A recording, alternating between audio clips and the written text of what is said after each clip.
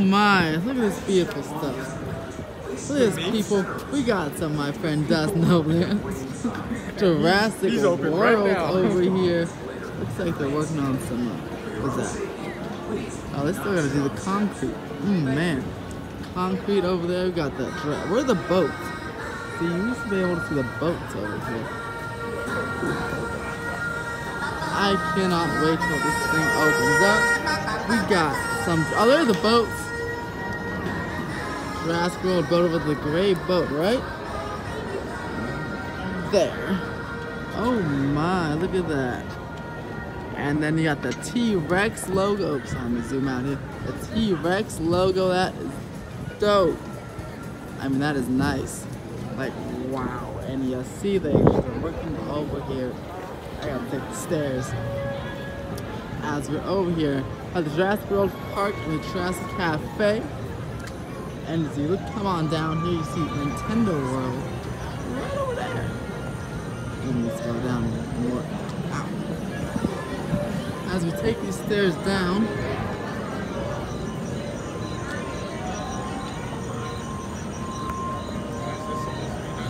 in May, you see the little launchers still getting soaking wet down there, guys.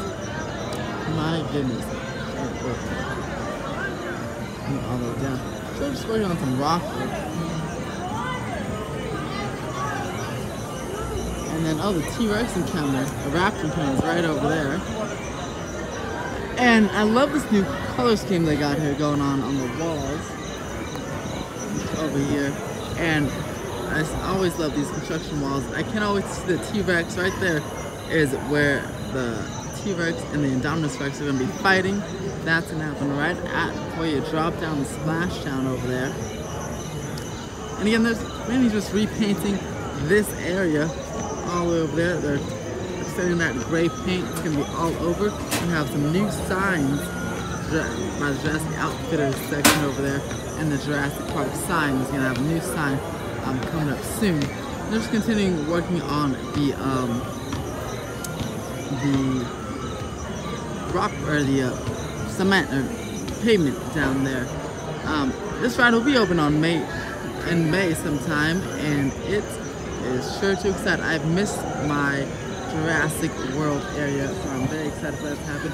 And then we have Super Nintendo World over there with the crane, and they're just working on some footers for the potentially massive show opening, potentially as big as the Transformer show building. So definitely want to we'll check that out a little bit later, especially since it's growing. As I just bought a Universal Season Pass, it'll be a lot more often. But yes, Jurassic World should be going, and then you can probably see the boat. There's the boat again, right in that corner over there. And